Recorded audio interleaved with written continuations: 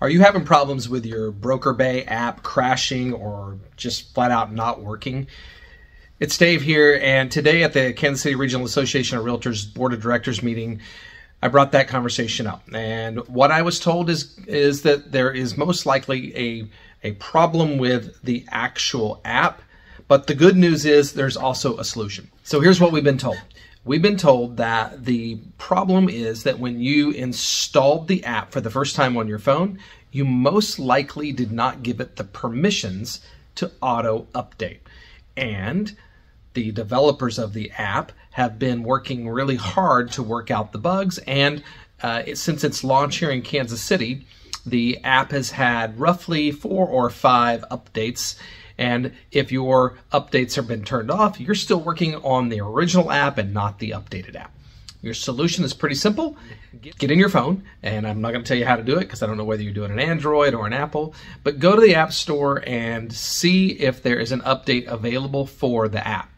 And then if you're really good and techie, get on there and change the settings within the app and give it permission to auto update anytime that it's wrong. Now, I've also been told that if you do that and it doesn't work and you're still having problems, they want to hear from you. So don't hesitate to call the MLS and talk to them about the problem.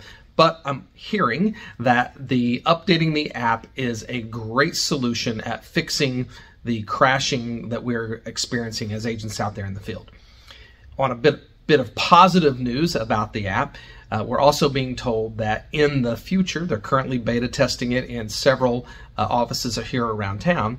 Because Brokerbay is owned by Supra, which is, as you know, our affiliate partner that provides us the lock boxes, they are going to be merging those two apps together at some point so that your eKey and your scheduling service are all done on one app. A little bit of distance in the future on that. They're clearly trying to work out bugs and not rush this one to the marketplace. But that's all great news.